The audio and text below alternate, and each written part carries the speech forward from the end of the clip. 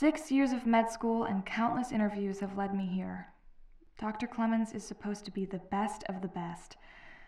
My future is right through this door, and all I have to do is turn the knob.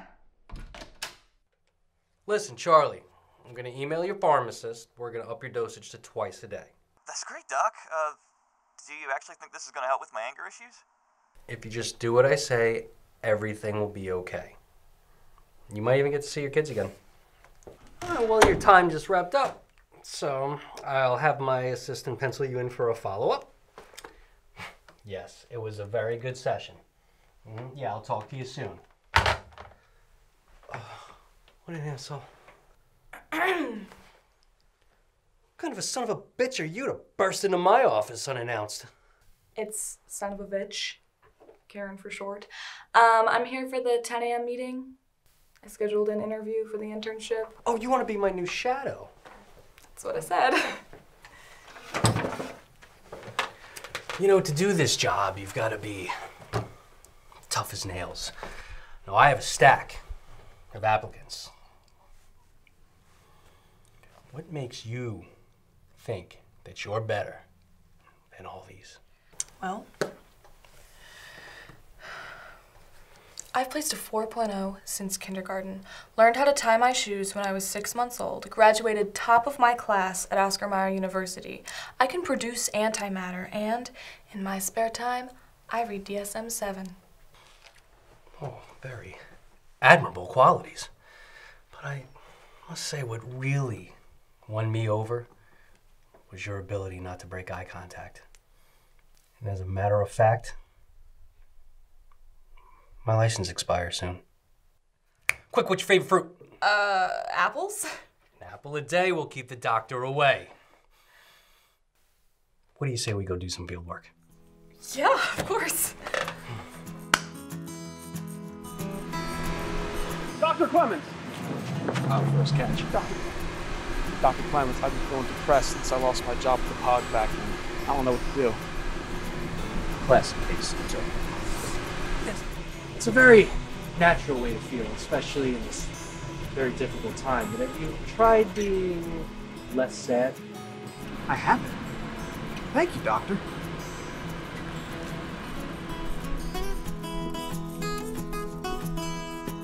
Dr. Clemens?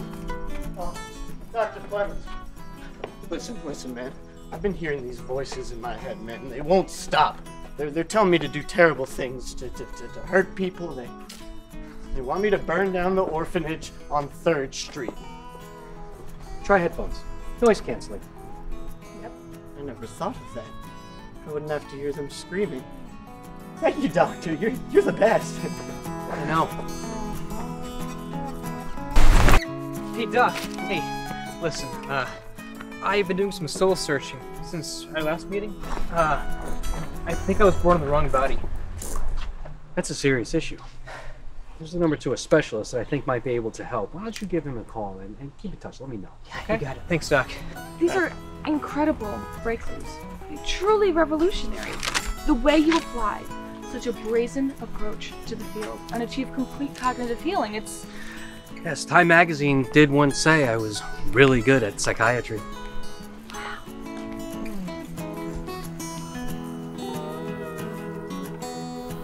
You know, Dr. Clemens, I've learned more shadowing you in this past week than I ever did in my 6 years of med school.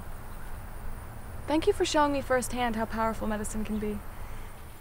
Out of all the students who have tried to learn from me, you, Miss Son of a Bitch, have taken to my methods better than anyone ever has. I'm happy to have found a like-minded person like yourself.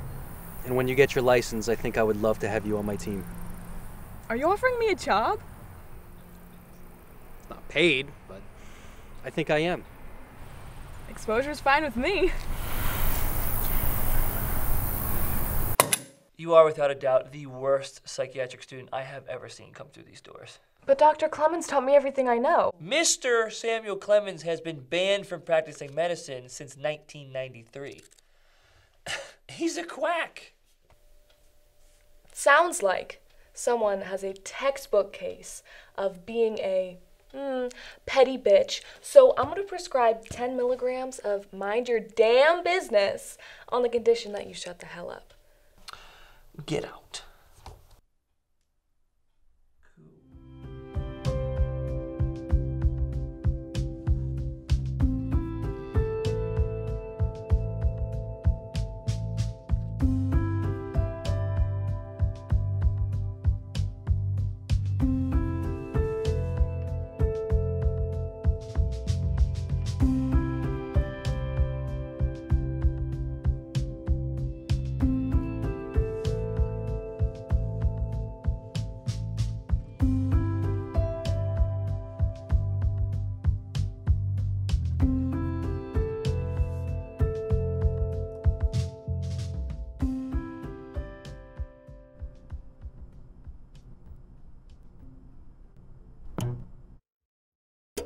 The way you apply such a brazen approach to the field and achieve complete cognitive healing, it's Well, Time magazine once called me the most gifted psychiatry.